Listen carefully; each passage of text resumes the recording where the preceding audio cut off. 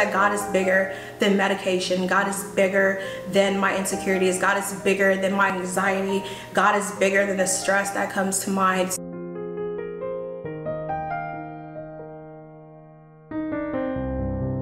Hey y'all, I am Samantha, and if this is your first time tuning in, thank you so much for pressing in this video. If this is your second, your third, your who knows how many times, thank you so much for tuning in and supporting. I truly appreciate it. If you haven't already, go ahead and hit the subscribe button because I will upload some very personal content very soon and I don't want you to miss it, okay? I just want to share what God is doing in my life and hopefully this will touch you as well. So at first I did not want to film this video because I thought there was no point, but then God reminded me that I prayed for this, and God reminded me that there are people who still think that he's a genie in the bottle. There are still people that think that he can only do so much, and it's because they don't want to tap in to what God can really do in that relationship with him. So last year, actually, I was at a conference called Freedom Conference through the church, Hope City, and on the last day of the conference, actually probably the last hour, the pastor, Jeremy Foster, said that if anyone wanted healing, go ahead and put your hand up. And at the time, I wasn't thinking I needed healing.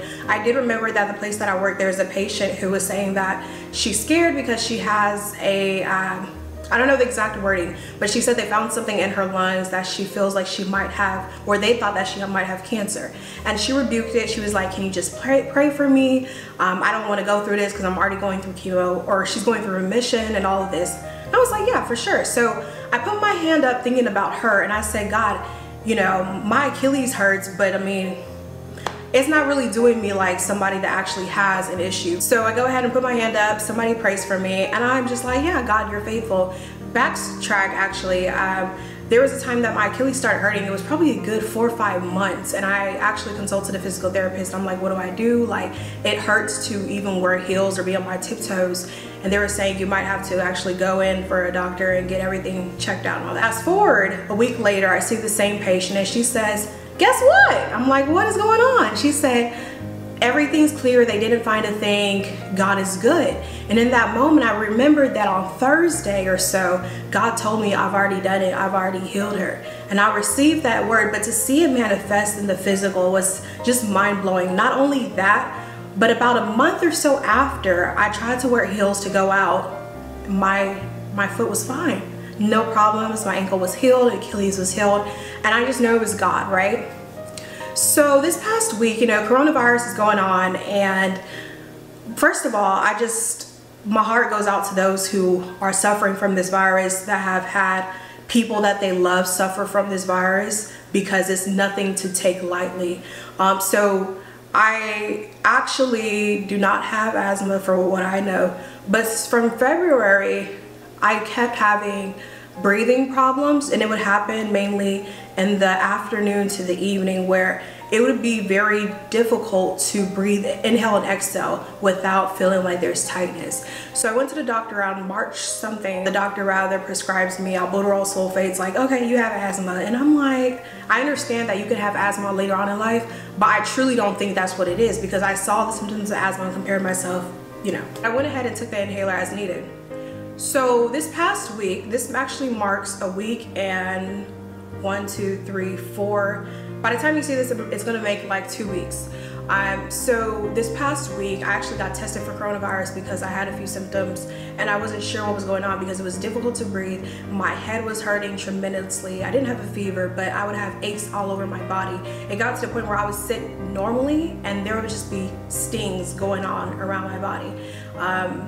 It would be hard to drink. My head felt like the frontal lobe was just thumping. I didn't know what it was. Didn't know if it was a sinus headache or whatever.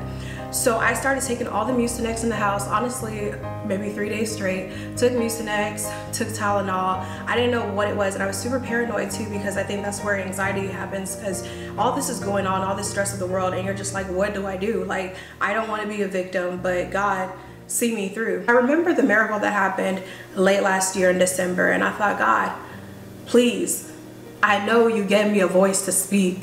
I don't know where this voice is going to take me, God, but please let me be able to breathe properly. And God, my headache, I'm tired of taking medicine all the time, even though they're over the counter, but still, I'm tired of doing this. God, just intervene. And literally, I felt as if everything that was clogged up here and on my headache was just being eradicated gradually.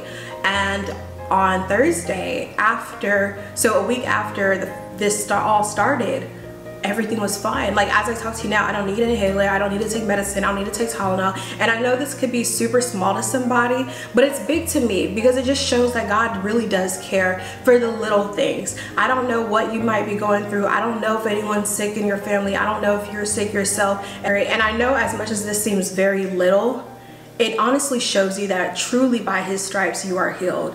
It truly shows you that there is faith. And I'm not saying to neglect the medications that you should have, and I'm not saying to neglect any home remedies that you might be going through, but it's to truly tap into the faith of God and truly tap into, God, what do? I don't know what to do.